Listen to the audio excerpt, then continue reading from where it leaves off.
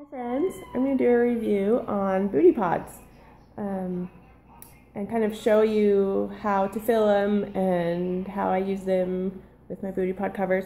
Not that it's difficult, but it is a little bit of a learning curve at first to kind of figure out how to use these guys. Buti pods are awesome because they keep your wipes moist forever. You'll never have a dry wipe, and they're so thin and flexible. They fit anywhere. Okay, so let's see here. I'm gonna move this camera down a little so you can see what I'm doing. And hopefully it doesn't tip over on me. Okay, so first tip is when zipping and unzipping the Buti pod, I always have one hand up here. You can't really do it with one-handed. You have to use both hands, at least I do. So, to fill this up, I just have a stack of wipes here. I use anywhere from 10 to 20 wipes. And I've opened this up. I just do one side at a time. Put in each corner. Go to the other side. Lift this up and just kind of push in that corner. Push in that corner. And you can just kind of adjust it and make sure they're all in there straight and fancy. Okay, so there it is full. Once again, to close it up, I'm going to hold it with my thumb and finger while I zip it closed. And it makes a pretty tight seal. There is a little tiny opening, but it still stays completely moist. And for added little fun attraction here, I make Buti pod covers.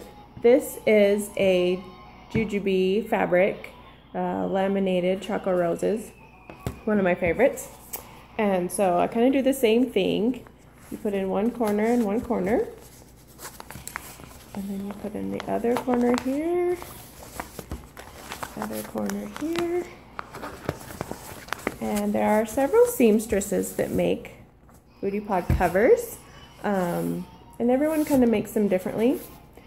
Mine, I use one whole piece, so mine have a little bit of a lip on the inside. Sometimes you have to maybe get the pod on top of that little piece right there. Some of them don't seem to have a problem, but sometimes if it's not fitting, you can just kind of lift up and make sure that the pod is on top of that little lip there. Okay, so little demo here. This is what I would do. Here's my baby. Hey, baby. And here is my diaper. So I got baby, diaper, wipes. Before I do anything, I open up my pod and get out a wipe. So, one or two. So they're already ready since it takes two hands to get the wipe out. Change baby. Da da da da da da da. And then you want to make sure you close your pod cover. And if it ever comes off track, it's pretty easy to get it back on. This is just a plastic little, like a Ziploc type thing. Just kind of pinch it back together. You can get it back on track. And I'll show you how it fits into a quick. This is my son's quick. It has a disposable change pad, 2 size 6 diapers in there. And here's how my Buti pod covers fit into a quick. So it's almost up to the zipper, but it just fits perfectly. Zips up, and you've got your changing quick there.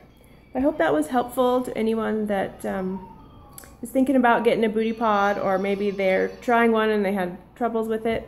I just always have to use both hands to get it open and closed. And I also make covers from non-jujube material. It doesn't have to be expensive fancy pants jujube. I make them out of pretty much anything. Regular quilting cotton sometimes is a little flimsy, So I like to use canvas or just fabrics that are a little bit thicker. But if you're interested in ordering a booty pod cover for me, I'd love to help you out. Make one that matches your cute bag or colors that you love. They're great gifts for new moms too. We deserve to have some cute matching stuff, right? Contact me on my Etsy shop, littleedesign.etsy.com. I hope you're all having a fantastic day. Bye.